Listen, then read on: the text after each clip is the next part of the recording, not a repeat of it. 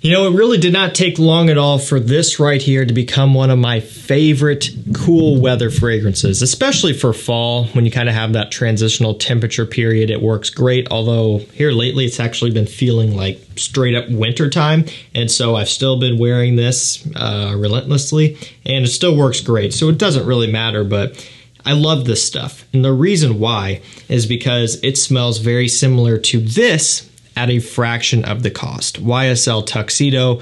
I bought this back when I had no business to be buying stuff like this because this is way too expensive. Like, the only way I could afford this back when I bought this was to split it out, and that's why I'm left with this little piddly amount right there. I didn't wear through the whole thing. That's just how I was able to afford the bottle, because I really wanted my own bottle, and it really doesn't leave me with a whole lot. And when I got Moustache, I'm like, you know what? This is very similar at a fraction of the price. Now, one problem with Moustache is it can be hard to get sometimes. I mean, this can go months at a time being sold out. And sometimes it'll come back for great prices. Other times it'll come back and be significantly more expensive. Like right now, it can be floating around the $70 range. Personally, I still think it's worth it at that price, 100%. But I have another option for you, and that's what we're going to be looking at today. Afnan Turathi Brown, which I've got to say is so incredibly close to Moustache. Just telling you right now, to the point where it's almost hard for me to differentiate them. Like if I was to do a blindfold test, I would struggle with that big time. So we're going to check this one out today. I'm going to tell you how it smells, how it performs, when you can wear it, if I think it's worth picking up, all of that good stuff. And I'm sure by now you probably know my answer anyway, but if it's not already obvious, we'll talk about it. And before we start, I will leave a link to this down below where you can get it for the $40 range, kind of lower $40 range. So going to be putting it at a more affordable price overall. One thing to point out though is that this is a 90 ml bottle. Moustache is 120 or 125, so you're getting a little bit less, but still in a lot of situations this will come out to actually be a little bit more affordable. So let's go and jump right into the smell. I mean, immediately when you first get this one on your skin, you get that vanillic and patchouli heavy smell. And that's kind of what this DNA is all about. Vanilla, benzoin, patchouli, some kind of spices from a pink pepper. You get that immediately. And one thing that's so cool about this DNA is it's so unique. Obviously, there are now 3 things that smell similar to it, and there's probably more out there that I'm not even aware of. But beyond that, if you were to apply this and then walk into the grocery store, not even the grocery store, if you were to walk into a big establishment where there are thousands of people, is anyone else going to be wearing something that smells like this? Probably not. You're going to be getting a ton of Sauvage and blue fragrances and Acqua di Gio. Nothing like this. So if you go with the DNA like this, you're immediately going to be separated from the crowd. You know, there's something so special about it. It's just so unique, and it's just kind of why I'm so hooked on this stuff. So we'll go over the note breakdown for you. This is according to Parfumo.net. It's not yet on Fragrantica, I don't believe. We've got patchouli, amber, ozonic notes, and woody notes up top. We have spicy notes and vanilla in the mid, and in the base we have balsamic notes, rose, and aquatic notes. So a few of these here don't really make a whole lot of sense to me, primarily being the rose and the aquatic notes. I've been testing this one quite a bit, and I don't really get either of those two. So I don't want that to throw you off too much. It's not watery, it's not aquatic, and it's not really floral either.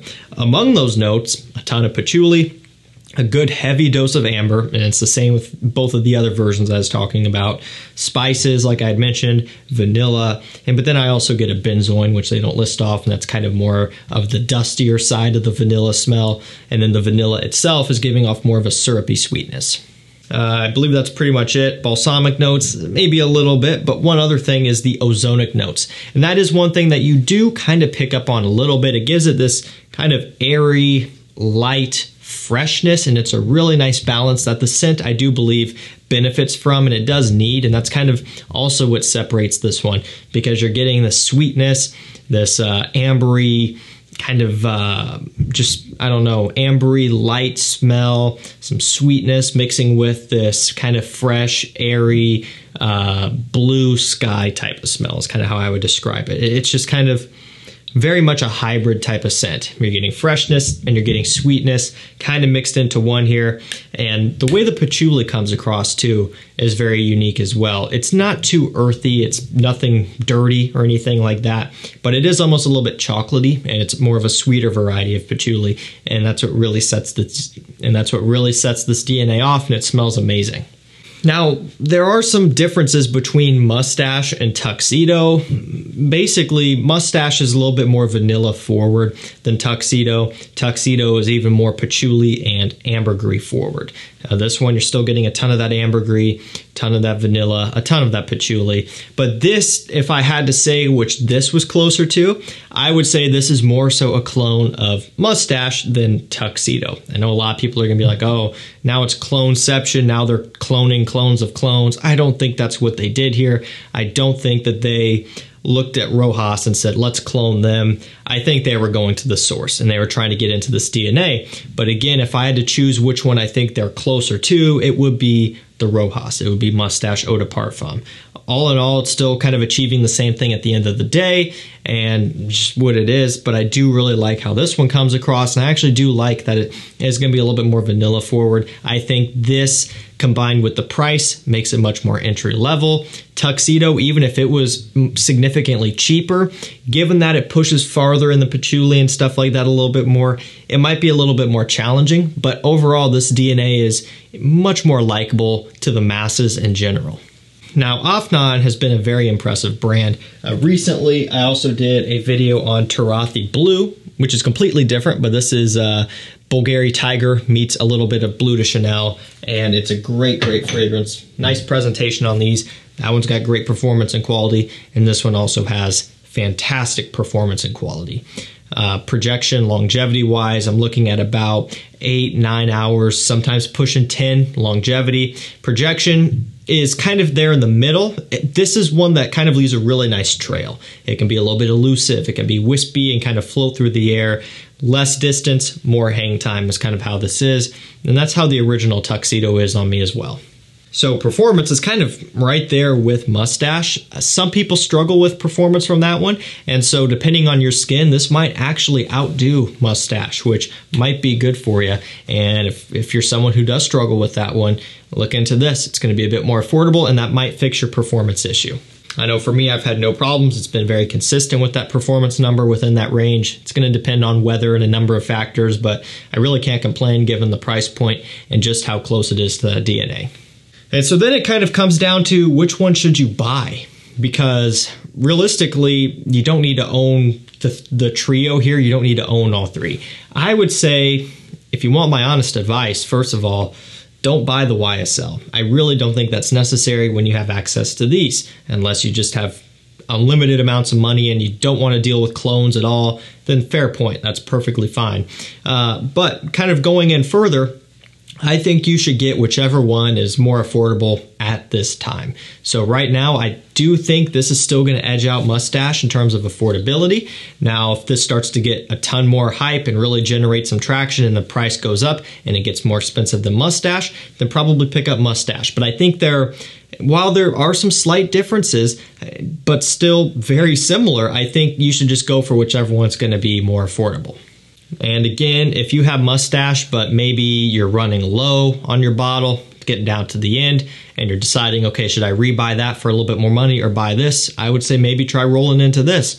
If you've got a full bottle of Moustache and it's not performing for you, it might not be a bad idea to pick one of these up for basically cheapy price and see if that fixes your issue. Again, it's not dirt cheap at 40 bucks, but when you compare this to Tuxedo and other clones that can be significantly more expensive, or other designer fragrances, or Moustache itself, it's nice savings here.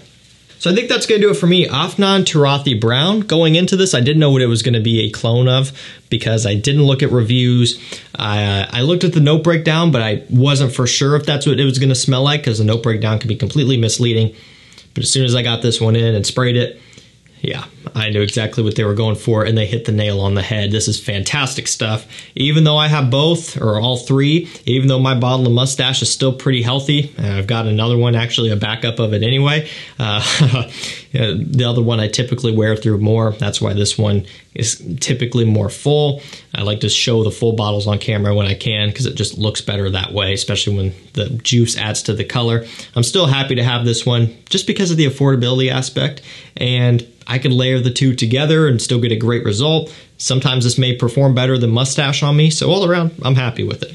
Alrighty guys, let me know if you've tried this one down below. If you have, let me know what you think. A link will be down below so you can pick it up as well. And also, deals going up on my community tab all day, every day. If you want to check some stuff out there and get some of the best prices on fragrances you can. If you want to get deals directly to your email, that way you don't miss out, you can use the link down below and sign up. That's going to do it for me. Thank you so much for watching. Stay safe, stay healthy. We'll see you tomorrow with another one. Take care.